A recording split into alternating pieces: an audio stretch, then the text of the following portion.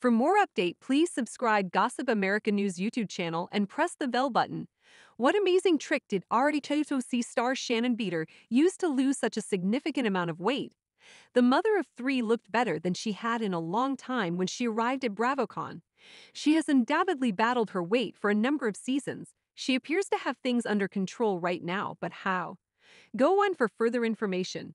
Shannon Beador was married, had three daughters, and was in excellent physical health when she came to the RHOC in season 9. Her entire existence revolved on all things natural. She even had diamonds in her teeth. Her weight increased as her marriage to David Beador began to fall apart. She eventually became ashamed of the scale and looked for solutions. She was preparing nutritious food and had even started a line of nutritious meals that she planned to sell.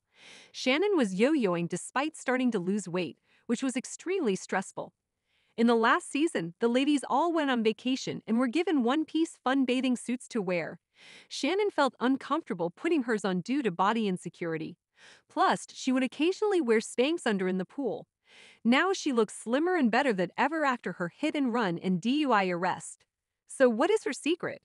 According to Radar Online, her new fabulous figure has to do with her lifestyle change. The 59-year-old has given up alcohol after her DUI arrest and the stipulations that come with it. An insider had this to share. I think it's not drinking and stress, frankly. They also added that she abstained from any surgical procedures after hurting her arm in the accident. Shannon Beador feared she would have to have surgery after that, so she is steering clear of anything medical.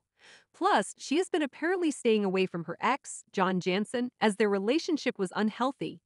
He can allegedly stay up all night, having a good time, leaving Shannon to feel she could do the same. Despite her friends living it up from the moment they got to Las Vegas, Shannon Beador stayed sober at BravoCon. She chose to stick to water and did not head to Tamra Judge's sweet party on night one.